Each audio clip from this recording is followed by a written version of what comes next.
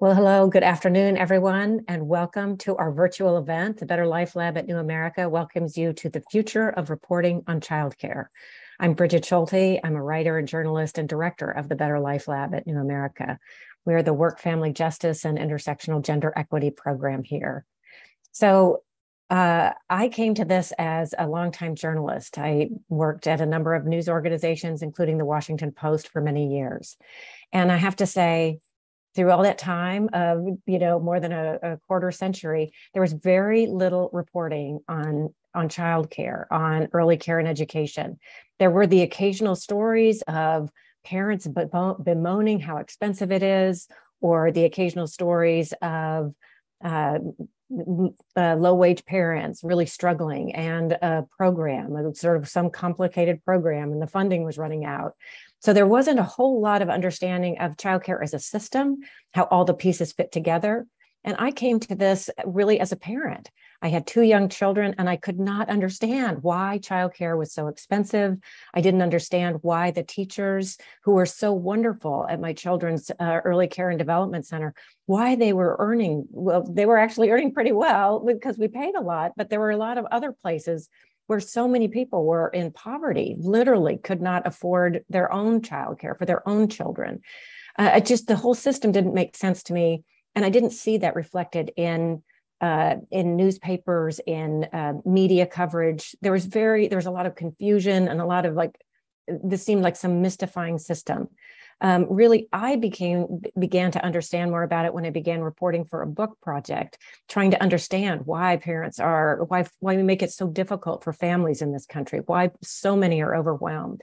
And I tell you, I have a master's degree. I had worked at the Washington Post for years. It was the first time that I learned that in the early 1970s, there was widespread public support for a universal, high quality, equitable childcare system. And even the Richard Nixon administration at the time was supportive. There was all sorts of new research about how these 0 to 5 years were critical for children's brain development. Women were entering the workforce en masse because opportunities opened up on the one hand, and on the other, wages started to stagnate, and families needed two incomes just to be able to keep the same standard of living. So you had more and more children who required more and more families who required childcare. And there was this understanding that something needed to shift. This was happening globally. These were sort of global trends. And so you had many other advanced economies who began to invest in childcare. They began to create these equitable systems, not like some gigantic factory, but neighborhood creches in France, or childcare facilities that really met parents' needs and kept the costs low for parents, and it helped pay living wages for the caregivers. Well, that we were on that same course in the early 1970s. And I found that Pat Buchanan, who had been a rising star in the Nixon White House with the kind of new right at the time, he had just come back from a trip to the Soviet Union, then the then Soviet Union, and he was horrified by communism. He was horrified by the young pioneers, and he was terrified that childcare would send the United States on this kind of pro-communist path. And so he came back and he convinced President Richard Nixon to veto this universal childcare bill that was bipartisan, had bipartisan support, and passed both the House and Senate by wide majorities. And so Nixon agreed to veto this childcare bill. Pat Buchanan wrote the childcare veto language, where he basically said childcare would send us on the wrong course. And so when I went to interview Pat Buchanan at his house, he said that we not only wanted to kill that bill, we wanted to kill the very idea of childcare in the United States, because every child should come home after school and have their mother waiting for them with cake and pie. So then when I asked, well, how did he and his wife manage childcare? He said, oh, we never had children. So that set the United States on a very different path, a very conservative path, a very much a path of kind of traditional homemaker breadwinner roles, a path of childcare and families. These are private affairs and you better figure it out. And if you can't figure it out, then you're to blame. you can't, you are the one that is struggling. And we don't look at the system. We don't look at the choices that we have made through policy. We don't look at the choices that we've made through the way that we decide to look at things, our cultural expectations, what our workplaces expect.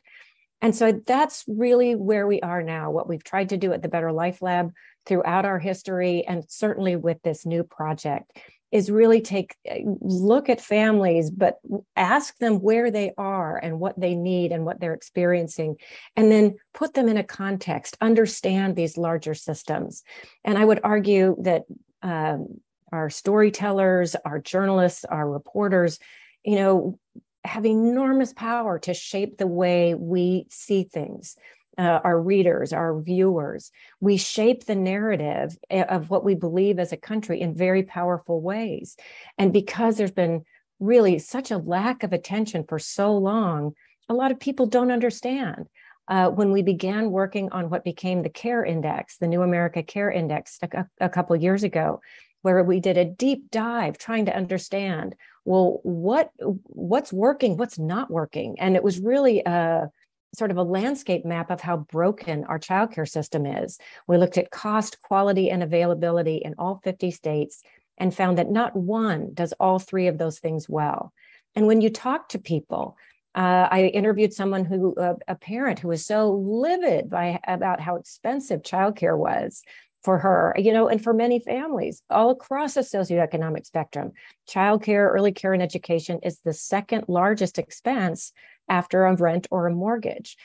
Infant care, most other advanced economies handle infant care through a paid family and medical leave program so that parents can be the first caregivers. Well, we also don't have that in the United States. And so, a lot of parents, they're lucky if they have paid leave. Many of them cannot afford the one program that we have, which is unpaid leave. Mostly people with resources can afford that. Most people who have access to paid leave through an employer have resources there. It's sort of a race for talent. And the vast majority of people, 80% of the workforce has no access to paid family leave. So many parents are stuck trying to find childcare for a 6-week-old baby before the baby can even sit up. And it takes a lot of people to do that. And that's why childcare is expensive, because you could have one kindergarten teacher taking care of 20 or 30 in some cases students, which is too many, but that's what the regulations call for. But all the different state regulations, it's maybe one adult can take care of maybe 4 to 6 infants. So you need a lot of people to do childcare well. So that's just one example of how there's just a real misunderstanding that parents bear the brunt of the cost of childcare and it's way too expensive for them, and that we do subsidize childcare. We don't do it with our tax dollars. We don't do it through federal or state public dollars. We do it by paying caregivers poverty wages. That's how we subsidize childcare, is we bank on this labor of love of a lot of majority women, and where women of color are and immigrant are overrepresented. So we've created a low wage workforce. So we've written the CARE report. We wanted to move beyond that and try to understand, well, how do we help people change this narrative, shape this narrative, understand that childcare is not necessarily, it is a family matter, but it is something that we all should care about. It's something that affects all of us. It affects child development. It affects family stability. It affects our economy. It affects businesses and their ability to rely on a stable workforce. And there's research that shows it pays for itself. When you invest in childcare, it pays for itself in the short term with parents being able to work and contribute to the economy. And it pays in the long run when the investments that you can make in children and equity of opportunity. So this report that we'll be talking about today is all about how do we begin to build that more equitable universal system. We were all hoping for a much greater investment in the Build Back Better legislation from the Biden administration that were all stripped out. We got climate, which is wonderful, and we got none of the care provisions. And so we're sort of back at square one. So one of the efforts that we take at the Better Life Lab, we we're trying to shape and change the narrative. And one way to do that is to not only focus on the problem and the sad story and what's broken, we need to understand that fully through data and through stories, but also look for where are things shifting? Who's trying something new? Who are the change agents? What are some bright spots, places that we could learn from? And that's what we'll be talking about today. And so I'm delighted to turn this over to my Better Life Lab colleagues. We've got, we'll be talking about Ai-bin Ho, our fellow. We'll be talking about the key findings from the report that we're releasing today. And then our fellow Rebecca Gale will be talking about takeaways for reporters. And then we'll have a really robust discussion with some journalists who are already in this space and working to change the narrative and really understand the reality of what's going on for families and connecting the dots with politics and policy and history and family and lived experience and cultural expectations, because it's all part of the same story. So let me introduce Ai-bin and Rebecca. Ai-bin Ho received her PhD in literature at the University of Michigan and is an American Council of Learned Society leading edge fellow at the Better Life Lab. As an immigrant mother of 2 toddlers, Ai-bin understands childcare as a feminist, as a civil right, and as an immigration issue. Rebecca Gale is an award-winning journalist who has written about childcare for major news outlets, including the Washington Post, the Columbia Journalism Review, and Early Learning Nation. She currently serves as a reporting fellow for the Better Life Lab while raising 3 kids, which is not easy, but we try to walk the talk here at the Better Life Lab.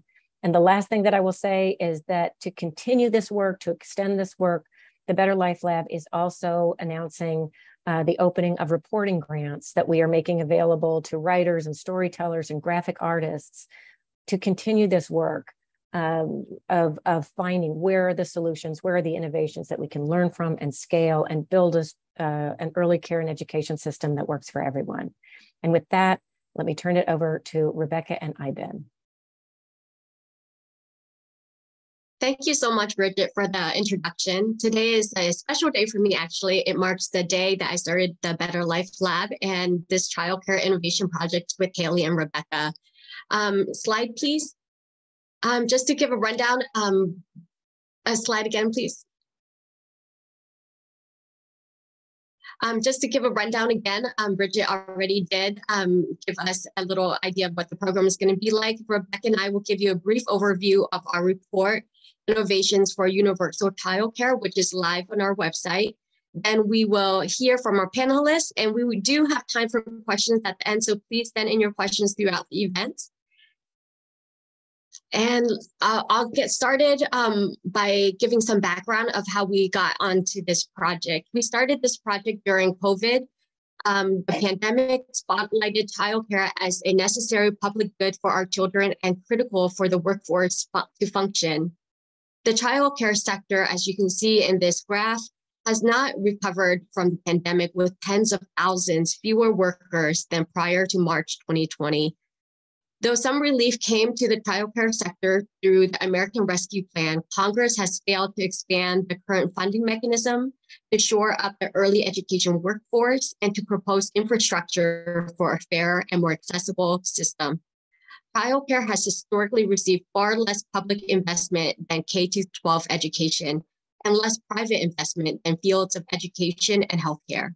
Slide.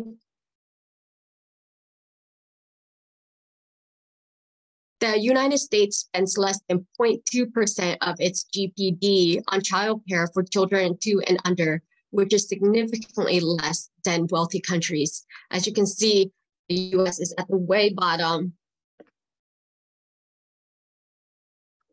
The childcare system in the US is woefully inadequate and inequitable patchwork built around private market of those parents who can pay and public programs for those who financially struggle to meet income thresholds and other eligibility criteria. Families below the federal poverty level on an average of 30% of their spend an average of 30% of their income on childcare costs compared to 8% among non-poor families. So childcare literally costs more for families who are poor. Early childhood programs are among the most racially and ethnically segregated education spaces in our country. Black children also face the most difficulties in accessing high quality early education and have the highest likelihood of losing their access due to expulsion and suspension. The pandemic also highlighted the racism within the US infrastructure, with more people of color dying and negatively affected by COVID-19. Despite the unprecedented financial relief from the American Rescue Plan, the number of uninsured and child poverty rates actually increased for Black and Latinx children and their families. Universal childcare is not universal unless it can proactively account for the US exclusive history and infrastructure. Slide. I'll be moving to talk about how we did this project. In 2021, we started to better understand the most critical pain points in the US and find realistic solutions that could pave the way for the universal and equitable childcare system in the US. We interviewed dozens of parents of young children and more than 50 experts and innovators in the childcare space. Along the way, we asked interviewees to tell us about the problems they've identified in the childcare space, how they came to identify certain innovations as promising, and the details of the changes they're trying to make and the success or barriers that they have dealt with. We've published 20 standalone articles in different outlets, including the Washington Post, the Columbia Journalism Review, Working Mother Magazine, and Early Learning Nation, among others. In each case, we use a solution journalist framework to articulate bright spots and explain which innovations could work in multiple instances and could be scaled for wider adoption. The solution journalist framework shifts from intractable problems to seeking out and focusing on solutions. As Haley and Rebecca argued in their Columbia Journalism Review op-ed, there are no other complex public policy topic that affects so many people that is still not covered with dedicated journalists who understand the intricacies and fragilities of the US care system. So what do we mean when we say innovation? We define it as a group, an entity, idea, movement, or organization that improves access to high quality education and care with the potential to be scaled or applied elsewhere in pursuit of just, equitable, and truly universal childcare. We say high quality early education and care a lot, but what does that mean? It means that we promote children's physical, mental, and emotional well-being and development through a consistent, positive, caring relationship between child and caregiver. There's a lot of economic evidence of early education's benefit on the economy and workplace, but that should not overshadow the potential of early education to create a better and more just society. With our interviews and research, a clear policy goal emerged across 5 main areas of innovation. Offer childcare as a public good with strong federal investment to shore up a national child system.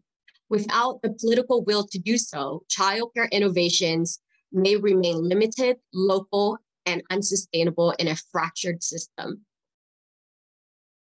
So I'll begin by going, I'm gonna move towards talking about the 5 areas of innovations that we found. The first slide, please, is to increase public and private investment into early education and childcare.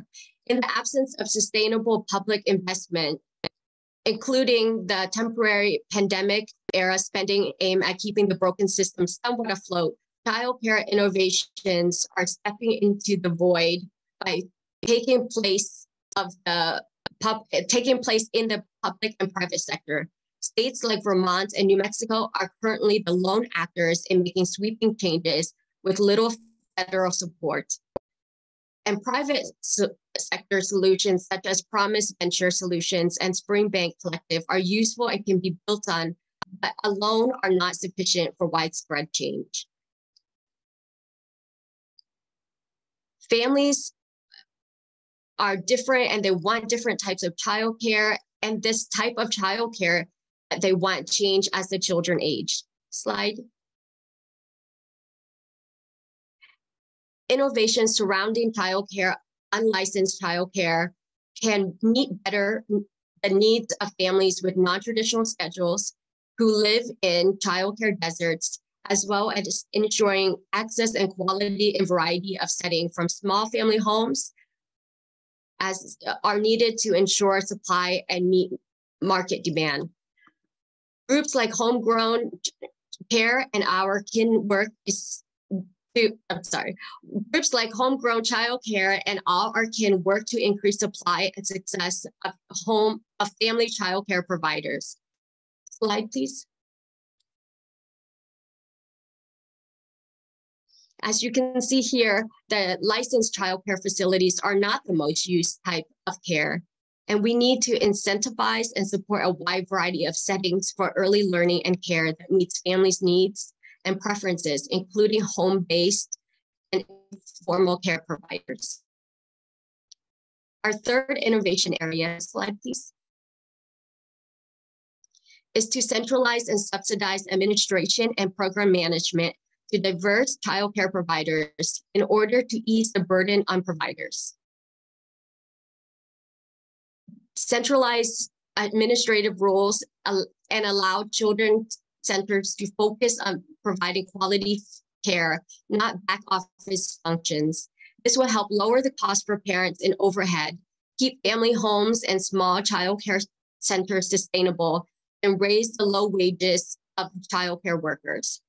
Some of the most promising scalable innovations, Winnie, Wonder School, and We Care, seek to centralize administrative roles and allow child care centers to focus on providing child care that is high quality, not back office function. This can help lower the cost for the parents as well as the child care providers and increase quality. Other groups like neighborhood villages work as nonprofit entities to provide those support services. It's like neighborhood schools aim to make the licensing process less burdensome from childcare providers, while MIRZA is a startup that works with employees to subsidize the cost of childcare, providing limited relief for some parents. And our fourth area of innovation is to restructure early education settings to be accountable to the needs of the increasingly diverse U.S. childcare population, provide holistic care that centers both academic and social emotional needs and supports the entire family, not just individual children. Slide, please. This slide shows that the U.S. population is increasingly diverse, but some of the things that it doesn't show is that immigration make up a majority of population growth in 2021. By 2025, children of immigrants are expected to represent nearly 1/3 of the U.S. child population. 1/10 of Black Americans are immigrants, and states in the Southeast, Midwest, and the West have all seen very rapid growth in their foreign-born population. Between 1990 and 2000, the population of young children of immigrants in North Carolina increased by 270% as one example. And these types of internal diversification is very important because it is responsible, for example, the increased number of children who are uninsured because these states have not been familiar with how to help immigrants get insurance. So we broke it down in terms of this to increase accessibility and quality for marginalized people into two groups. The first is to increase access. We need to mitigate inequalities by reaching populations of young children and building trust with their families in order to understand their wants and needs for a childcare program. Then we have to help them enroll in the programs that meet their needs. Data collection, which is necessary in order to understand and allocate and resources to underserved communities, such as Head Start routine community needs assessment, which happens every 5 years. Slide, please.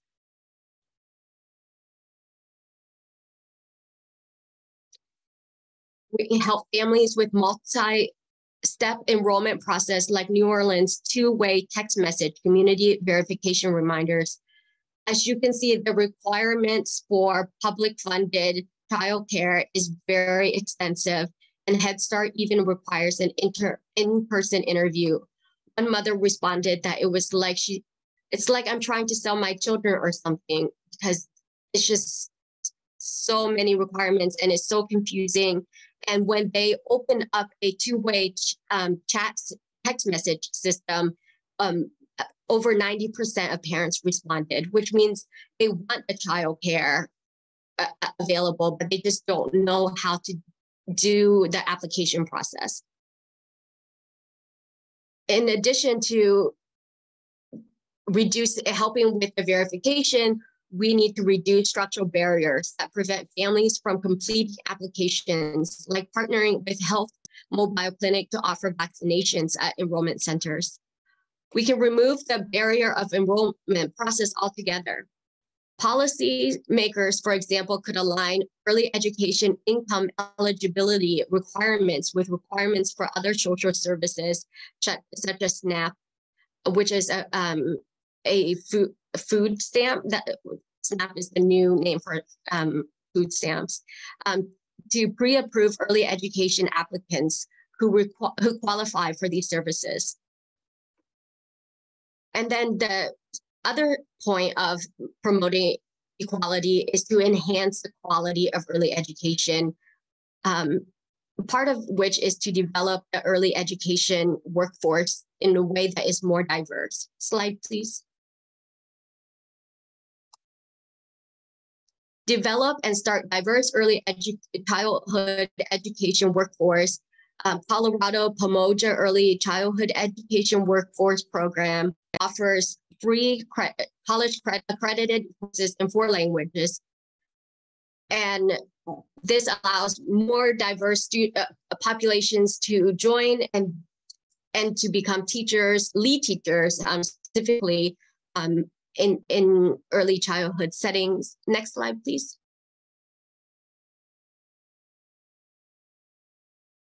We also suggest promoting whole family solutions and resources such as home visiting to help children who have experienced trauma. Washington, D.C.'s Brea Public Charter School and the Mary Center offers education for the parents, both to get new careers, and also they offer childcare at the same time at the same location. And on their campus is the Mary Center, which is a health center, so they can get everything they need in one center. And Chicago's Refugee One offers home visiting program for refugees who've experienced trauma. The best growing conditions for young children depend on comprehensive support services for families, because the stresses, work conditions, and overall well-being of caregivers profoundly impact young children's cognitive and emotional development. That means we also need a path to citizenship, adult education, real access to social services when we talk about the overall well-being of young children. Slide, please. Our last innovation area focuses on expanding and increasing public subsidies and reform the subsidy model to make quality early education more accessible and affordable to more families. Innovations are still needed around subsidies and making the process more accessible and understandable for families, including making subsidies available in higher dollar amounts, like New Mexico, regardless of the parent's work or citizenship status, and for different types of care, like California, including home-based and family friend neighbor care. Creating funding avenues for family friend care providers without requiring license. The child tax credit provides flexibility for parents to use money how they wanted, trusting parents to find the best care for their children based on their specific needs, which might include linguistic and cultural continuity. Disability and elder care can provide a sustainable model of family members receiving government payments to do care work. Thank you for listening through that. I will now turn it over to Rebecca to offer some journalist takeaways. Hi, thank you so much, Ivan, for that summary. Do you mind moving the slide forward, please?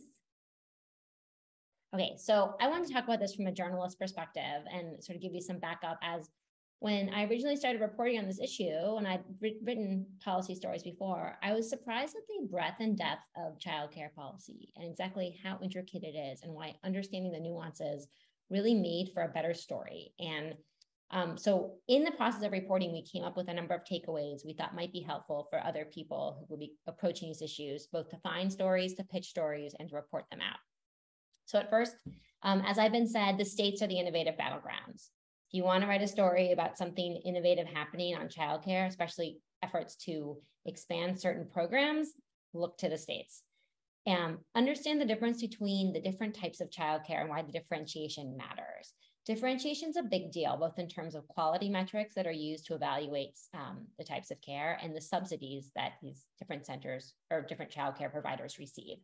And what's interesting about licensed care versus unlicensed care is there can be an inherent bias. So, oh, licensed care is better, or licensed care, it's more official. But that's not always the case.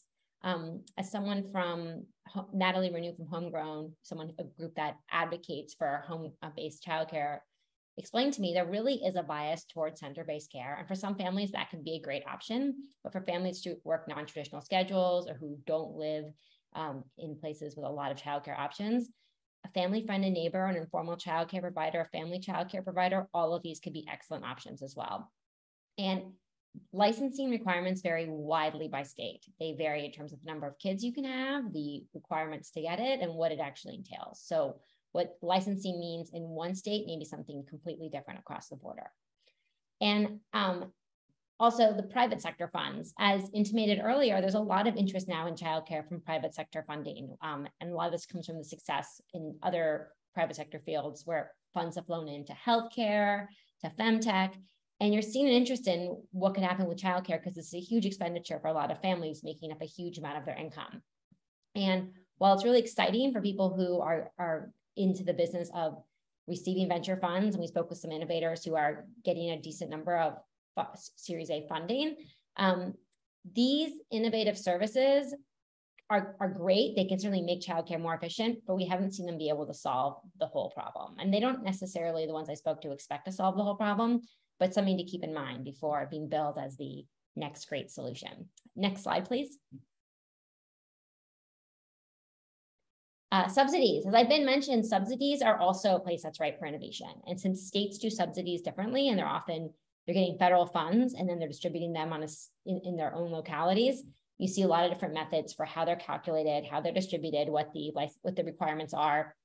So this is a great example of where you would lean on experts and find different states or localities that are doing something innovative in the subsidy space.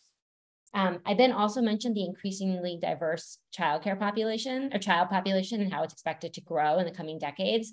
And this is another place that we've seen some bias or things to take into account when reporting on these issues, including the potential fear that some populations have of the early education providers, citing policing, discipline, family separation. Even I think one woman spoke to Ivan and talked about how she wasn't sure her bus would get there on time, and there's penalties for being late for pickup. It's also a bias in kindergarten readiness that may marginalize and stigmatize immigrants and families of color specifically. Next slide, please. And another area that we've seen that could be ripe for more stories is the potential for reporting on the more holistic needs of young children and the institutions that can serve them better. So childcare is a big piece of this, but it's not just childcare. We're talking about the healthcare system, the mental health providers, the public play facilities. So there's the opportunity there to see how childcare connects to these things as a larger issue that are affecting certain communities. And finally, I guess we're here. I know a number of us really care passionately and want to make the case for more reporting on these issues. It's a very broken, complicated system that needs a lot more attention. And I know Bridget talked about how in the 1970s, there was this huge political movement to get national childcare, and it was really undone pretty quickly by only a few people with some misguided perceptions there. But the point being that more reporting is out there, the more people hear these stories about why childcare is needed, and the more they understand the role this plays in raising young children in our society, the greater appetite there may be for change on a larger level. So for all of you out there who are thinking about reporting on childcare, and Bridget did mention the reporting grants, we really want to encourage that, and happy to be a resource as well. So thank you very much. And I'm turning it back over to, I believe, Haley. Thanks so much, Rebecca and Iben. We can go ahead and close those slides out. I'm Haley Swenson. I am a research and reporting fellow with the Better Life Lab at New America. Been affiliated with the Better Life Lab for about 5 years now. It's been a long and exciting journey. And I've been writing and editing on childcare since I joined the team. I was first editing our partnership with Slate.com, where we covered gender, work, and social policy on a daily basis. That led to my first real deep dive into understanding the childcare system. And then I was able to work with Iben and Rebecca on this recent report. If it already hasn't been dropped into the link, the report went live today. It really is a synthesis of some of the reporting that we did. And what we do is we structure it around 5 main stories that we were able to publish at Early Learning Nation, thanks to our partners there and Linda Shockley in particular. So thank you, Linda. I'd encourage people to go check it out. You can really read one story at a time, so it's not too overwhelming. And hopefully, as you've seen here, and as you took away from that last bit, we feel that we've barely scratched the surface when it comes to the potential for more reporting on childcare. And we think that's such a critical piece of the puzzle, because it does seem that while public understanding of the problem has certainly increased since 2020, the public's understanding of what we do about it is reduced. And I think a lot of that has to do with a sense of low expectations that's different from other wealthy nations in terms of what the federal government could be doing and what our government in general could be doing to bolster early childhood in this country. So with that, I want to introduce our panelists today, journalists from around the country, who I hope can give us even a more complete picture of what reporting on childcare has been like over the last couple of years and what to look for and hope for in the future. I'll note at the outset that unfortunately, one of our scheduled panelists today, Jackie Mader, who covers early education for Hechinger Report, is out sick. So everybody, let's send her the best and in healing, and reminder to get your flu shot. With that said, I'd like to start out from hearing from each one of our panelists about what the story of early childhood and care has looked like from their particular vantage point since the pandemic began. Some of our journalists are full-time dedicated to childcare and early education, and some are not. And I think that itself is a really interesting question about how to cover these issues with sometimes very limited time and resources. So let me start with Jack Rooney. Jack is the deputy local news editor at the Keene Sentinel, a daily newspaper in southwestern New Hampshire, where he previously covered education as a staff writer. In 2020 and 2021, he co-led a reporting project, Pandemic Parenting, which focused on solutions to longstanding and pandemic-induced childcare access and affordability gaps. And for this, won a Public Occurrences Award from the New England Newspaper and Press Association, recognizing the very best work that New England newspapers produce each year. Jack, please tell us what you've been seeing, hearing, and writing about childcare. Yeah, well, thanks so much for having me. And I guess to just jump right in, really from the sources and the folks I talked to up here, primarily in New Hampshire and Vermont, the story of childcare since the pandemic began is really one that went from bad to worse, or I suppose a fragile system to an even more fragile system. Obviously, when everything shut down in March and later in spring of 2020, it really very quickly highlighted the importance of childcare and early childhood education, and just how critical the system is to the workforce and the overall economy and the overall well-being of our communities. And so that's kind of the place where I stepped in and started reporting on this issue. The project I did was actually funded by a grant from the Solutions Journalism Network, which my editors here applied for before I even came to the Sentinel. And so once I joined as a staff writer covering education, we're a pretty small staff here.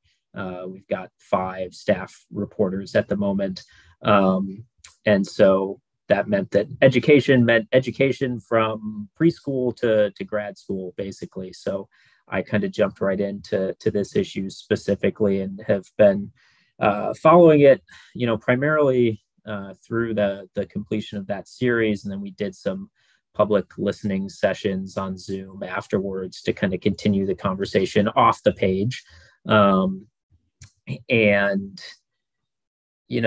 following it kind of as, pandemic era restrictions have lifted, particularly around childcare, the story has kind of been, I think, twofold here in these small states in New England. The first is, which is just a continued staffing crisis, and just the absolute unsustainability of staffing childcare facilities. But kind of on the one silver lining that everyone up here has kind of pointed to, though, is that most of the childcare up here is through small standalone centers. And what I'm hearing from the folks who run those centers is that part of the urgency created by the pandemic, when everything shut down, is that now these childcare centers and their directors and their staff are way more connected and way more collaborative than they ever have been before. And so because of that, there's a lot more momentum towards solving these shared problems. And in the case of Vermont, as Ivan alluded to in her presentation, there's kind of a continuing effort to address on a more systemic level those kinds of issues that have long affected the child care system. So happy to talk about more of that as we move forward here too. Thanks so much, Jack. I think we're going to be moving from east to west here. So we're going to take a big leap across the country now. And I'd like to introduce Patty Mackler. Patty is a senior reporter with the Arizona Daily Star, where she has covered issues pertaining to children and families for more than a decade. She previously reported on criminal justice and the courts with an emphasis on juvenile court. She has received both state and national journalism awards on these topics and was awarded fellowships focused on children with the Thomas Reuters Foundation and USC Annenberg Center for Health Journalism. Patty, welcome. Tell us what you've been seeing, hearing, and writing about in Southern Arizona. Hi, thank you for the invitation to talk today. So I want to just start out with explaining that before the pandemic started, Arizona was not in great shape. Arizona is not in great shape when it comes to families and children. And childcare has suffered tremendously as a result. So if we go back to 2017, 2018, I reported quite a bit on childcare centers closing because the state had not increased its reimbursement rate for families that qualify for assistance in 18 years. So I was trying to remember why it all kind of crashed at that time. I think a lot of centers have been closing over time, but there was a crisis at that time kind of coming out of the Great Recessions, and it snowballed, and that over about 18 months, 788 centers stopped taking childcare subsidies. About half of them closed. So it was a crisis at that time, and I reported quite a bit on that. In 2019, we had an infusion of federal dollars. The state was able to increase its reimbursement rate, but a lot of the centers that people have been relying on were closed. And these are marginalized families. These are families that are struggling and need childcare in order to work. And of course, we have a very active child welfare system. So there was a lot of stories related to all that intersection. Like, wouldn't it be better to help the families early on before they get in the child welfare system? So anyway, that's the background to the pandemic. And after the pandemic started, I hadn't reported on childcare in a little while. Like Jack, we're not a huge staff. So I wear a lot of different hats, and I have been I try to report on things that are happening for children and families, a variety of things, housing and things like that.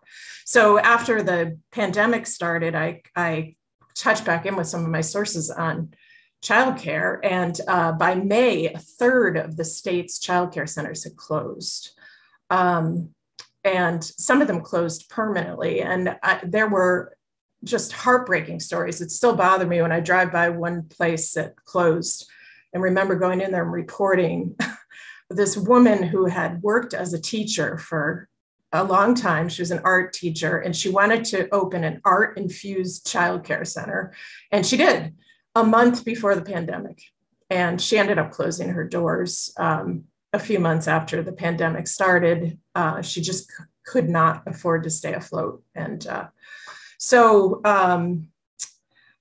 I reported on that, and the competition to get federal assistance with other businesses, which was a nightmare because aren't they vital? And to the credit of our governor, he did say that we need to support childcare centers now. It was obvious to anyone. So there was an infusion of funding that helped some of the childcare centers that could stay open. And then the stories morphed into, well, how do we open during a health crisis? And how do we protect our workers? Some places, of course, that wasn't a big consideration, but I reported on some places where it was really taken into account, and people were innovative and creative and taking temperatures and having like green, yellow, red, like how many people are getting infected, and can we stay open, and do we have to close for the week? And so, and as Jack said, collaboration increased between the childcare centers. We have in Tucson, we have a pretty active community of people who work for the betterment of child care, early childhood education, emphasizing there's been a big push to help people understand how critical it is to have high quality care, that the first 5 years of life are vital, are critical times for children to be getting really good, enriching care for the development of their brains, trauma, all that kind of stuff that this nonprofit has worked really hard to get scholarships for people who can't afford high quality care. And that collaboration increased with the pandemic. So that was a bright spot. So anyway, I can talk forever on this topic. So I'll leave it there and wait for some questions. But that was the nuts and bolts of reporting on it during the pandemic. Thanks so much. Sure. Thanks for that start, Patty, and we'll get back to you because I know you are all very passionate about this issue and have a lot more to share. First, I want to bring in our last panelist, Sonia Sharp. Sonia is a Metro reporter for the Los Angeles Times with an emphasis on children, care work, and reproductive justice. Before joining the newsroom in 2019, she worked as an NYPD credentialed member of the New York City Press Corps, writing stranger than fiction stories of crime and culture for Vice, the Wall Street Journal, and the Village Voice, among others. Her 2021 project on disabled motherhood was funded by the USC Annenberg Center for Health Journalism. Sonia, over to the West Coast, thank you so much for being here. Please tell us about what you've been seeing and hearing from LA and from California. Hi, well, thank you so much for having me. I'm really honored to be here. I guess top line for me, covering childcare in this pandemic, the story is the story of labor, right? It's labor on the side of the workers who we know that in California, early childhood workers, preschool workers are making sometimes half of what a kindergarten teacher is making, right? We know that for families in California, the cost of preschool is as much or more as a year of UC Berkeley, okay? California's been very innovative in a lot of what it's done. And there was a major win, the Child Care Workers Union here just this month. that is going to expand access probably for a lot of kids, as well as really improving conditions for a lot of workers. But the need is very acute. The problems are really bad. We have so many children in poverty, many children who qualify for subsidized or free care, but cannot access it. The care is not there, and they can't get the subsidies that they're entitled to. That problem is particularly acute here in Los Angeles. About a third of the kids who qualify and can't get access are here. And so that was the story, right? It was, first of all, the labor of the people, a lot of them grandmothers, people who are very vulnerable to COVID-19, and yet were remaining face-to-face. Many workers here never closed, right? They continued the entire pandemic through, and they were working face-to-face when our K-12 teachers were remote, right? Teachers who are much more likely to be white, much more likely to not live in poverty, generally younger. So just in many ways less vulnerable than the workforce that was face-to-face the whole time. On the other side of that, it's also a labor issue for families. And I think that's what made it a really big, suddenly very interesting to my newspaper. Like, we did not have somebody covering early ed. We have a wonderful education team, but we just really didn't know anything. I got pulled in because I have kids in this age group that were in this system at the time. And I knew a little bit, which was more than what anybody else knew. And all of a sudden, a lot of people just like me were getting hit by the fact that there was no care for anybody. And in fact, a lot of our children, a growing number of our children here in California, ended up in daycare centers or camps when they were doing online school. They were doing their K-12 school online, but they were sitting in the care of these workers. And so I think from both sides, it really was and continues to be a labor issue, first and foremost, in my mind. And I think increasingly, if we're looking toward the future, I hope that people start to see it as part and parcel with reproductive justice. I would love to talk more about that if we circle back, but I think it is very intimately connected to the part of reproductive justice that is the ability to have the children we want and care for the children that we have. Thank you so much, Sonia. As you can tell, we've got a fantastic panel here. We actually have a panelist, well, we'd hope to have as a panelist who wasn't able to make today because of a meeting. And we'll get into the day-to-day of being a journalist and what it's like to actually juggle all these priorities, hopefully in this panel as well. But I want to turn to a video, if my event staff can cue that up, from a journalist, Deepa Fernandez, who actually, Sonia mentioned that Child Care Providers Union in California, and Deepa's been reporting on them for quite a while. So I'll turn it to video. Hi, everybody. My name is Deepa Fernandez, and I am one of the hosts of the NPR show Here and Now. I'm new. I've just started in the job, and I will be coming on the air soon, but I'm joining this fabulous conference today via video, just for a moment to tell all of you about some of the work that I've done in the past and that I hope to continue. In 2012, I started covering early childhood development for KPCC, Southern California Public Radio.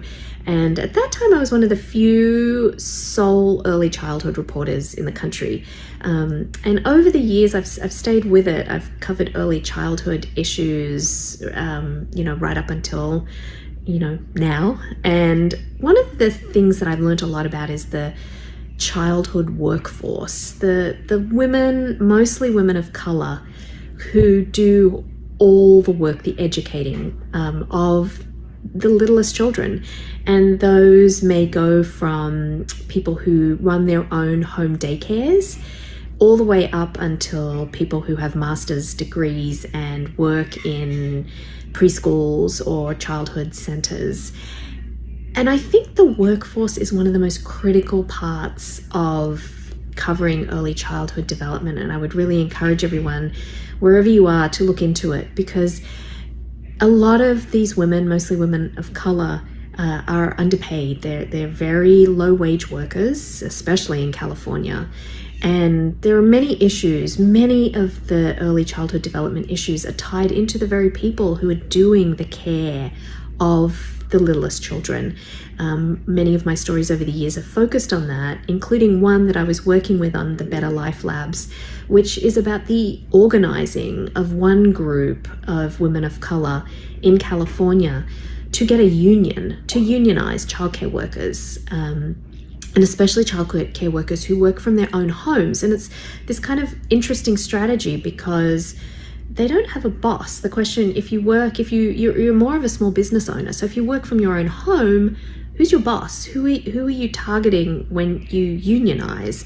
And it turns out that they targeted the state of California. They targeted the governor. They wanted to sit down with the governor because it's the state of California that pays them for low-income children. And that was the real stumbling block. And many of these women didn't have any kind of healthcare benefits or any kind of benefits, didn't even get paid if a child didn't show up or if they were sick.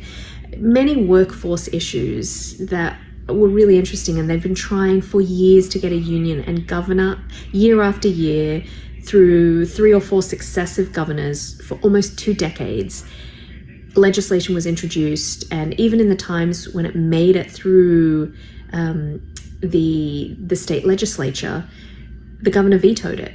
Yet these women came back again the next year and tried again. And to me, it was just an incredible story of grit and perseverance. And then a few years ago, it finally got passed, and a progressive governor in California, Governor Newsom, signed it.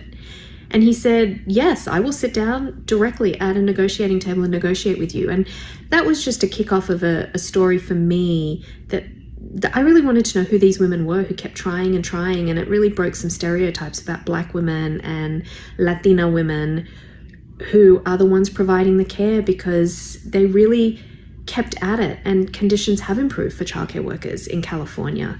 So it's just an example of a story that I have covered and been on for a few years. But I think the issues are many when it comes to the childcare workforce, and I highly encourage you to look into it wherever you are. Thanks. So I'm really curious from the panel what Deepa's words might have brought up for you in your own reporting. Obviously, staffing has been a big part of what everybody has talked about here, and the really strange position of childcare workers who are in such a variety of settings with such a variety of relationships. And I think we've seen I've been showed that slide really early on, that slow recovering, not recovered childcare workforce, and you can't really explain that without looking at the wages these workers are receiving, where there's story after story right now about really experienced childcare teachers leaving the sector for different jobs in the service sector where they can make more money and have more secure lives with their own families. So really interesting situation, and one that is really hard to solve outside this concept of federal funding, of more money coming into the system, or at the state level, as Deepa talked about. So really curious what kinds of stories you're hearing from the workers in this sector now, and any potential kinds of solutions we should be thinking about. Is unionization the path forward? Are there other ways that these workers are advocating for themselves to make this a more livable situation for them? Because that really seems to be the crux of the situation here.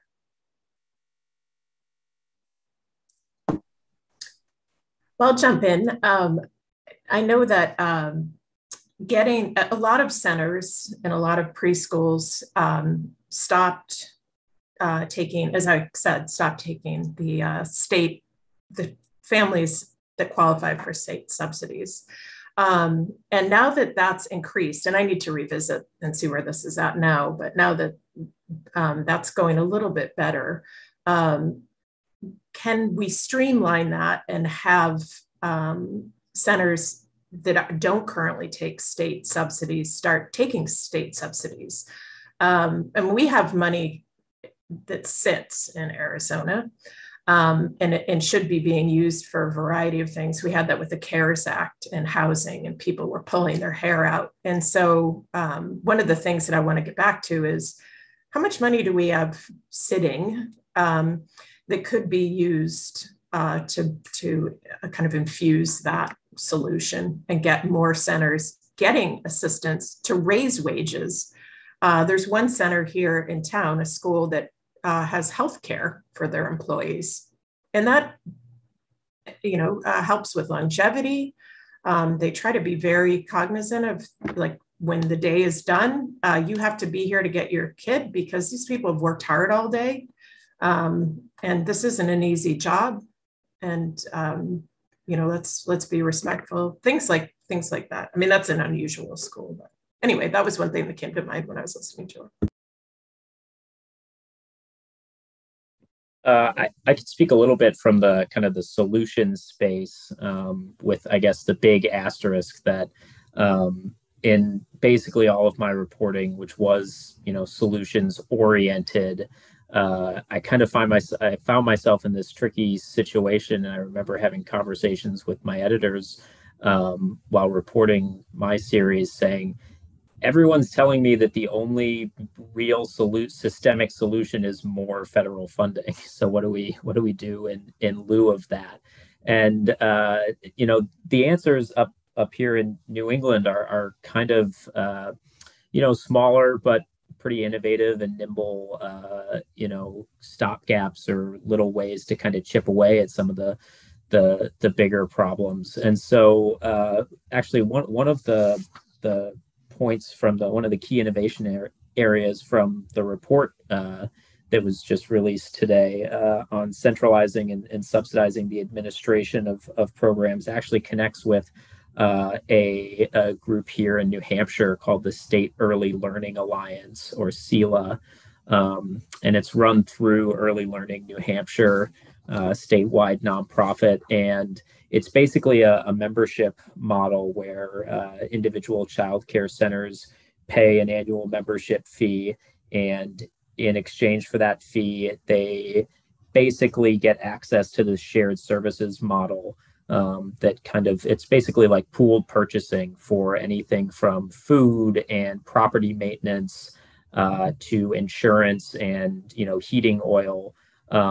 So instead of, if you're a member of the State Early Learning Alliance, instead of having to have, say, a maintenance director on staff, you have access to this property management company that the Alliance keeps on kind of a retainer. And so if you have a pipe that's leaking, they have a list of plumbers that they can call and they'll just keep calling down the list until they find someone who can come out and fix the problem right away. And the other example there that is kind of ironic, though, because I went back and talked to some of the folks from the State Early Learning Alliance earlier this week, because at the time I was reporting my series, they were just launching a pilot program to create these kind of back office service hubs. So having, a finance director, business manager, payroll people, working for multiple different childcare centers, so that, again, not every childcare center needs to have all of those people on staff, especially not full-time. And so I did ask about, hey, you were just piloting that program when we last talked, how's it going? And they said, well, we actually kind of had to nix that because we couldn't find the staffing for it. So it just kind of illustrates how I suppose it's not just the childcare industry specifically, the childcare system specifically having staffing problems, but while they're dealing with those staffing problems, there are some of these kind of smaller ways to chip away at it in lieu of greater public money. Thanks so much for that, Jack. Sonia, I want to turn back to you as we sort of dig into these issues. You raised the question of reproductive justice. And, I think, part of this equation of getting government to sort of increase their funding so that childcare teachers can be making more money, enough to live on to support their families, so much of it seems to hinge on a certain taking for granted of these workers. And it's not surprising that they're largely women women of color, and that's historically who's done childcare. But since the 70s, when we rejected that public model, as Bridget talked about earlier, we've really come down to the market, and the market does not necessarily favor those workers. What are you seeing and hearing? And I'm just wondering if you can elaborate a bit on your connection to the reproductive justice issue. Well, thank you so much for that question. And I think it's really important, and I'll try to be sort of cogent here. I want to go back to what Bridget said about the first kind of early childhood care that we don't provide in the United States. I mean, I think you can draw a really straight line from the attitude that a lot of people in this country take about abortion care, right? Through childcare, which is that the moment that you have sex, basically, it's all your fault and it's all your problem, and the government doesn't want to take any responsibility for your needs except if they want to get in your business, right? I think a very similar thing happens when you have a baby. In every other peer nation that we have, there is some money for you to spend some time recovering from the birth of a child and caring for that child if that's what you want to do, right? And I could give you a really quick example. We had the big formula shortage earlier this year. It's important to understand that 50% of the formula in this country is bought by WIC. Okay. Poor people are disproportionately and overwhelmingly relying on formula. And the reason that they are relying on formula is not usually because that is their first choice. It is because they have to go immediately back to work and they have no opportunity to either establish breastfeeding with a baby that they might want to breastfeed, or to pump for that baby because it is not provided for in their work environment. And that, to me, is exactly how we kind of start to get toward this reproductive justice issue. Here in California, we have so much data that shows that people are not having the size of family that they want, that our birth rate continues to decline at this rate that alarms a lot of, pundits and politicians. And people say the number one thing they say is the cost of childcare. Right? People are not having the families that they want. They're not raising their children in the way that they would most want to. They're not confident in the care that they can get.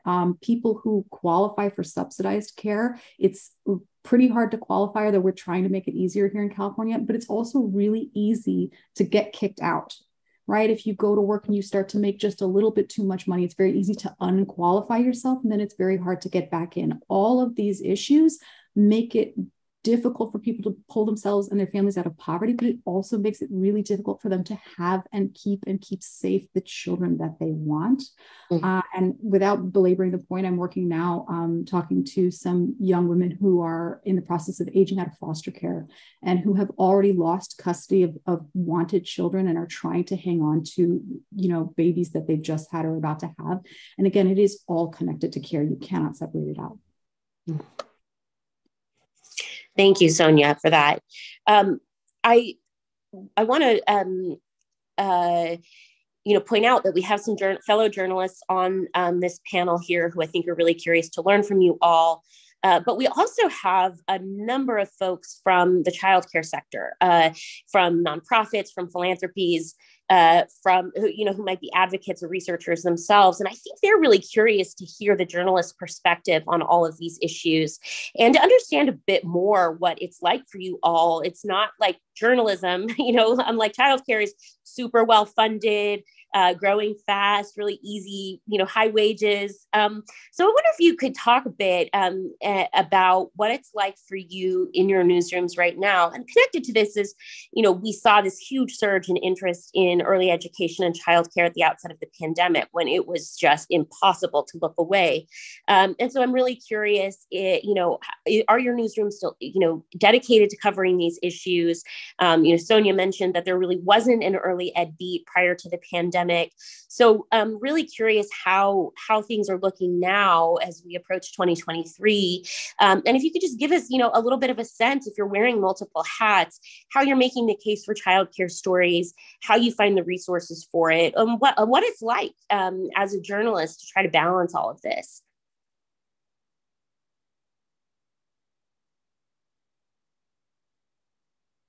Well, I'll go first again. Keep talking. It's very challenging. Our newsroom has dramatically shrunk So I'm grateful to still be working in the field because I love journalism. And there's, when I've considered leaving, I know I'd be chewing on the furniture if I weren't reporting on stories, because I just, every day is interesting. Some days are hard, that's for sure. But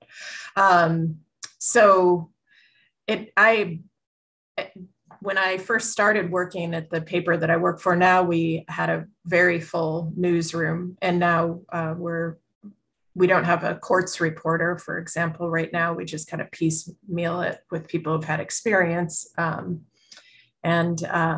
And I write about, one thing that is good is that we've tried to do now is to have themes that you follow, for lack of a better word. In other words, I write about children and families and elderly people in a variety of contexts right now. So I don't have like the health beat although I have, but through the pandemic, I was the primary doing a lot of those stories.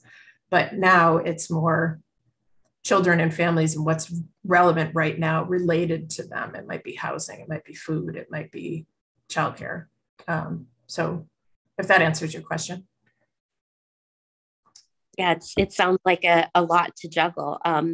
Jack or Sonia, can you tell us a little bit about, what it's like to try to wear all these hats and juggle it all? Yeah, I'll jump in and say, I had been covering childcare and early ed pretty full time. And then I went out on maternity leave. And when I came back, the appetite was just not the same that it had been, I think, for a variety of reasons. I feel like this in a lot of stuff with journalism, but you're just sort of tricking people. Like what Patty said resonates with me. Like I don't right now have a particular beat. I have themes that I follow. And it can sometimes almost be easier to do that because you're not pitching your editor like this is another iteration on this thing that I've been following. You're saying like this is the, here's the flashing headline, here's the interesting weird thing, and by the way, it has to do with this theme, or it's actually part of this larger story that I keep telling. And we, by the nature of our work, just have to keep chasing what's new, right? And so sometimes it's useful to be able to just kind of be putting a spin on something, or be able to attach what you're continuing to follow to whatever people are paying attention to, rather than trying to turn their attention, which we had the brief opportunity to do, I think, during the pandemic, where for one brief second, we were able to say, oh, hey, this is not just a private concern that each individual family all across the country is dealing with. This is a systemic issue. Now we kind of have to just like throw the systemic issue under where the spotlight happens to be. I feel like, if that answers the question.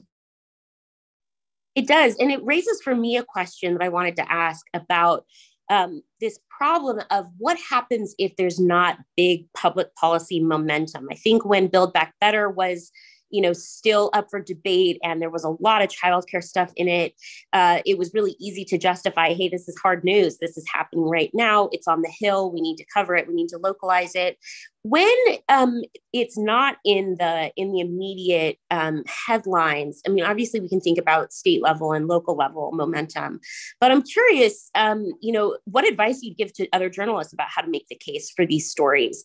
How do you report on a lack of policy movement? We saw that slide, seeing what other wealthy countries are doing when it comes to early childhood and how far behind the United States is. How can you tell those stories, keep them in the spotlight? How do you make the argument for their relevance? I'm curious to hear from anyone on this. Yeah,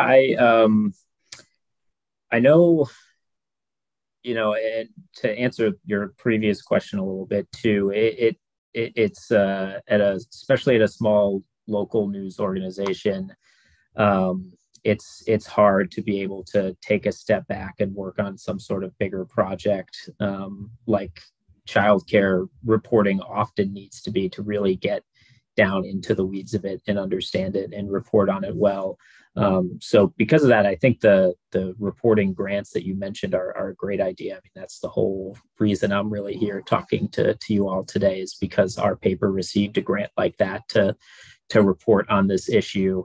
And then just in terms of reporting on it when it's not an issue of national or even state level political attention, I'd say the biggest connection right now in the smaller New England states is as an economic development issue, because states like New Hampshire and Vermont, Maine, particularly during the pandemic, have had a lot of people move from New York, Boston, to get to more rural, wide open places where they can spend more time outdoors.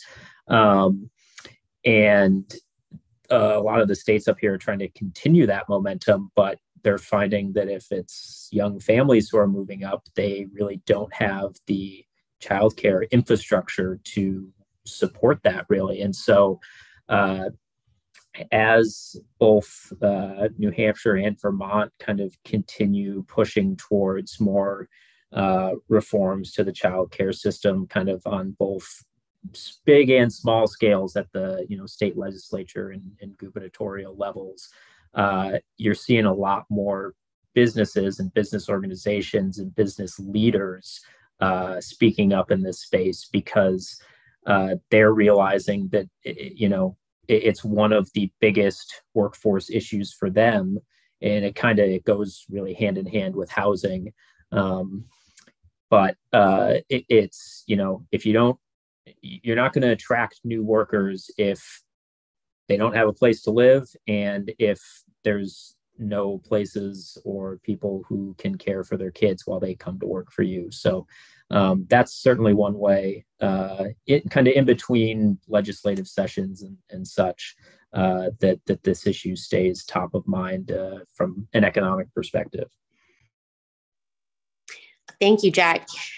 Patty, I am curious, in Southern Arizona, you mentioned the turmoil over subsidies, that the states have stagnant and low for so long, some improvement as a result of the pandemic, some budging on that. I'm really curious, Jack brings in the economic aspect of this as a way to keep it in the headlines. It's affecting work. Obviously, it's a childhood issue and a family justice issue. How are you making the case for these stories, and how is it, if it is staying sort of front and center in Southern Arizona, what kinds of stories are you able to tell?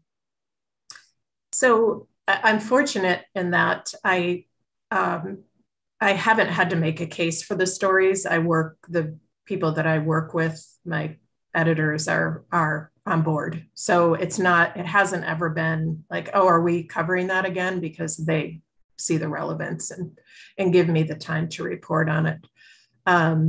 So unfortunately, when I was preparing for this and I went back to read through my pandemic coverage, I haven't revisited childcare in some months, because I've been covering our housing crisis. And I also write about hospitals closing and, things that are, affecting families and children that are not related to childcare.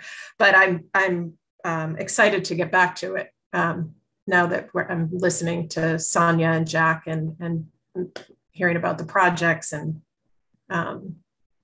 so I don't know if I answered your question, but right now I'm not actively pursuing a story, but I am making a mental list of what I want to do next. So, and the economic standpoint, it certainly resonates in Arizona. I mean, if you want to get the attention of lawmakers and our governor, you got to drive home how it affects business owners. So that's definitely an angle. When people couldn't go to work, suddenly the childcare workers got some attention. We're down to about our last 10 minutes, and I would encourage the audience, if you have any questions or if there's topics we haven't covered yet that you were hoping to hear, please type into that Q&A box and it will make its way over to me.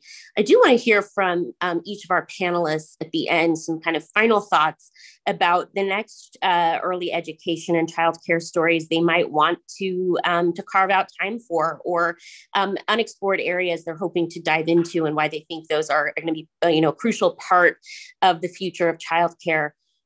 Before we do that, I'm leading you so you have a little time to chew on that question before we get to it. We did have one question from the audience come in about inequality exacerbated by the pandemic when it comes to childcare. I did see a Bloomberg article recently that said, "Hey, lots more families are hiring nannies because these more group-oriented childcare is closed down." We know, of course, that not every family can afford an individual caregiver who comes into their home. We also had this question of pods during the pandemic, where some kids were able to kind of come together, do their schoolwork together. Maybe that's a potential source of inequality. Any other kinds of sources of inequality that we might have missed that the pandemic has created, things to look out for and to watch?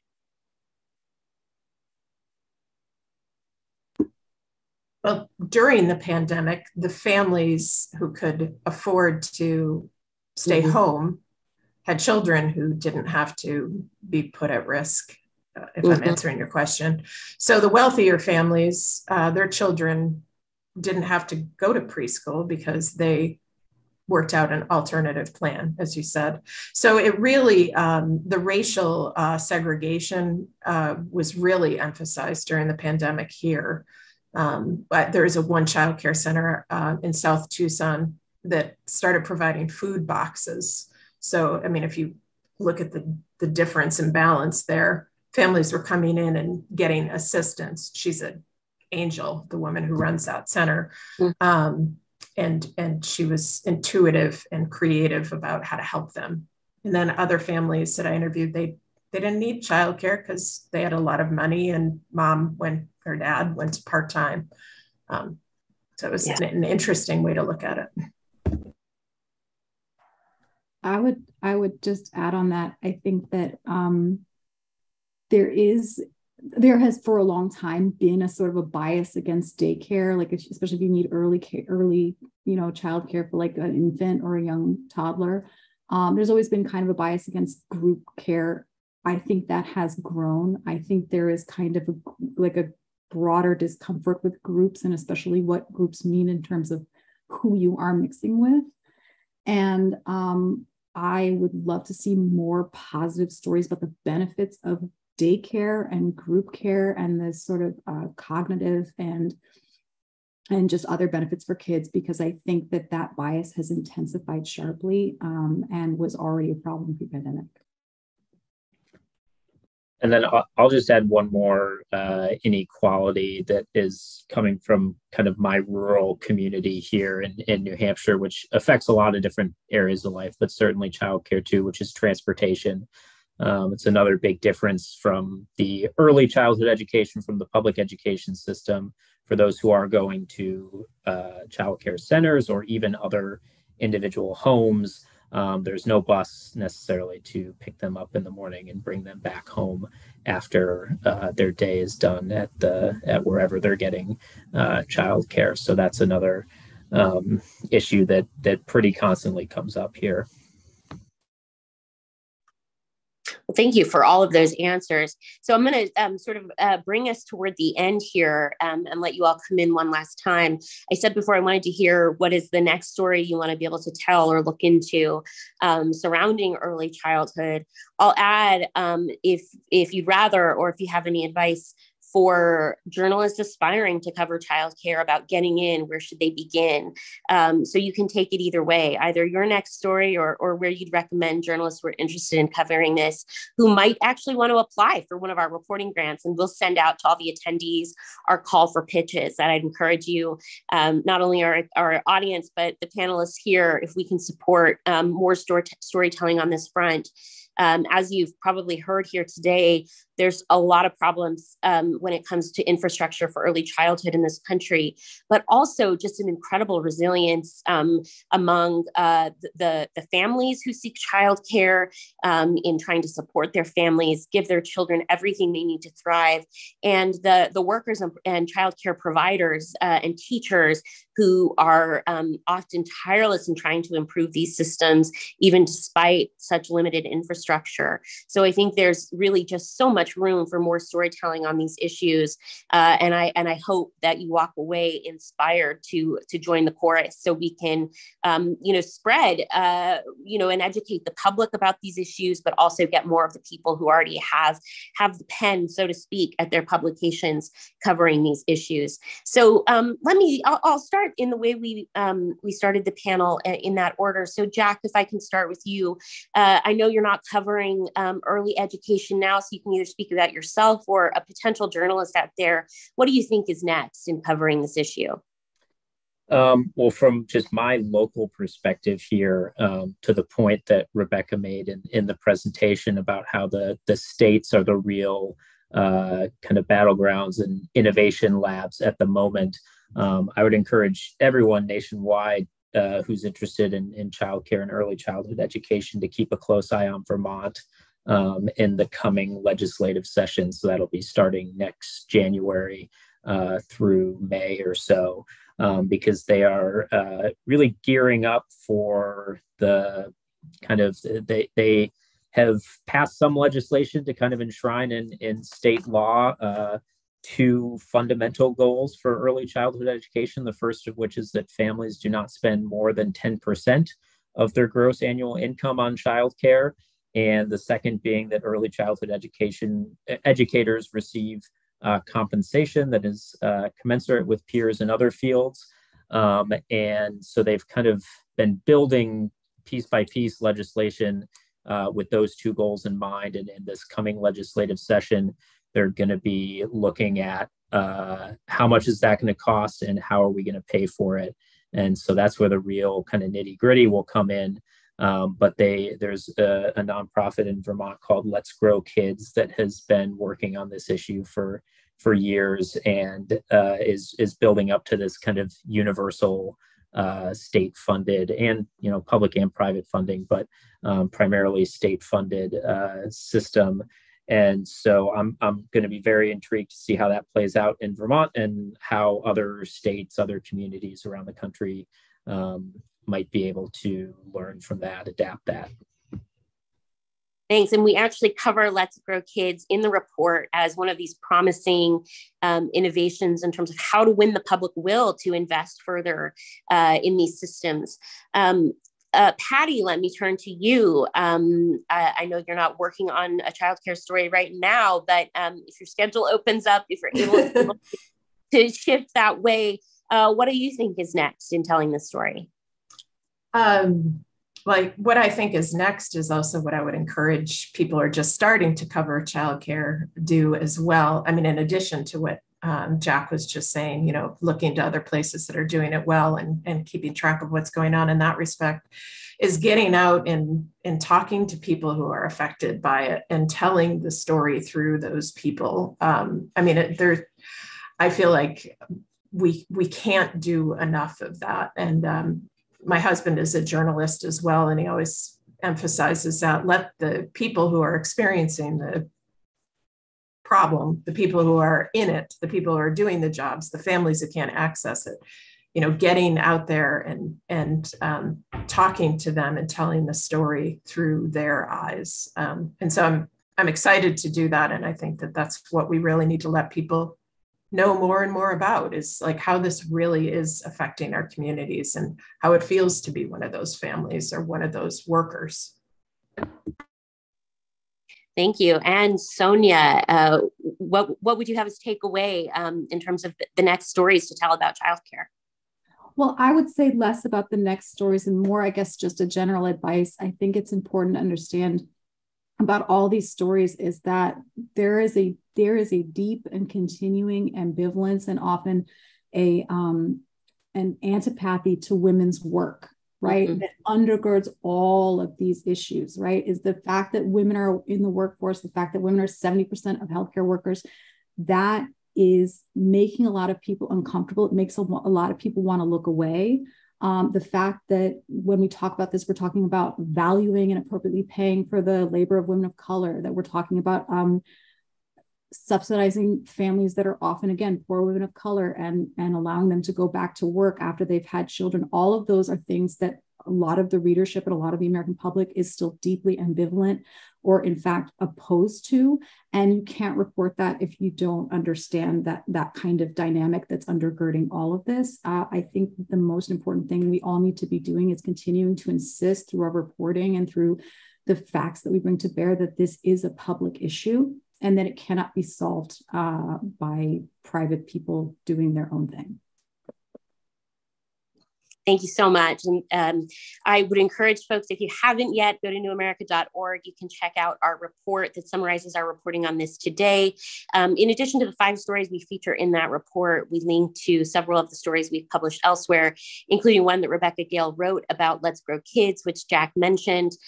We have a variety of stories about some other solutions out there. So if you want a little deeper dive than we get into the report, please check that out. We will be following up after this event to link you to the report to include our call for pitches. So if you are a storyteller who wants to dive into this issue, hopefully we can support you in doing that. And I would just say thank you so much for attending this event, for caring about early education and early childhood. And, until we can collaborate or work again, please stay safe and well. Thank you.